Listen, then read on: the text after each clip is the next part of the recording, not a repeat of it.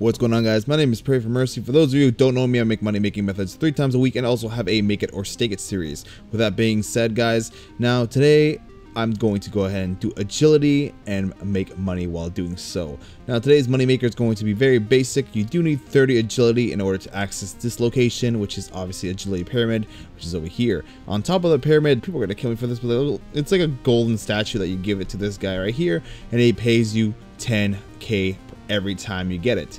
Now I'm going to do this for 1 solid hour. I'm going to go ahead and go upstairs and do as much as I can and collect as many things as I can.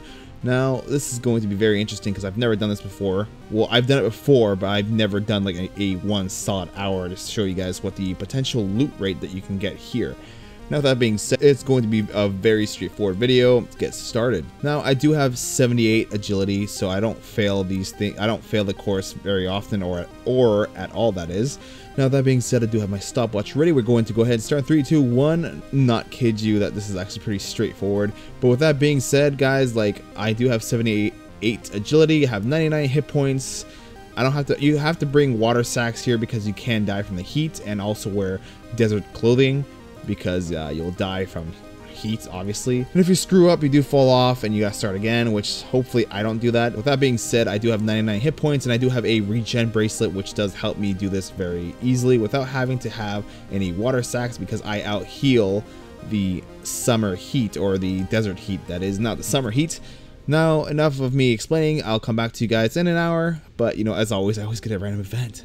Not bad for the agility course. Is actually making some decent profit. Like, look at that, I got almost a full inventory and I got about like 10 minutes left. That shouldn't be that bad. It's not bad at all, guys. It's actually pretty nice. And the 1 solid hour is up. Let's go ahead and check out how much we made. Discounting the 4800 GP that's already there, we're going to see what we've made, guys, and see if we got anything good here. So I made 200,000 GP. Wow. So let's go ahead and check it out.